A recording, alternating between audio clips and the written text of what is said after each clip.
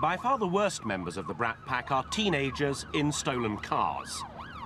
Dangerously swerving around a patrol car, attempting to slow it down, this 18-year-old driver is on a reckless journey at twice the legal speed limit. Still 80 miles per hour in a 40 zone. The car's been stolen earlier in the night from Stoke-on-Trent, and he's driving as if he owns the road. Norton Lane, Norton Lane. Narrowly missing the morning's milk delivery, he grapples for control over the vehicle as he speeds round the narrow streets. Cadman Crescent, left into Farrington, close, out of control.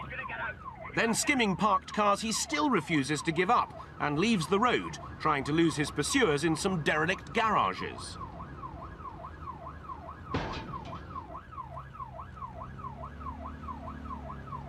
Yeah, we're behind garages, behind garages.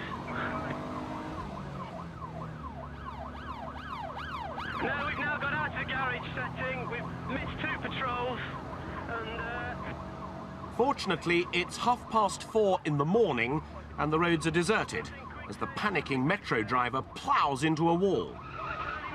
turning right into a wall. Quick save car park. He then tries to escape through a car park. He's going left again, out of the car park, past Thornton stores. Yeah, we're at the traffic lights, Milton.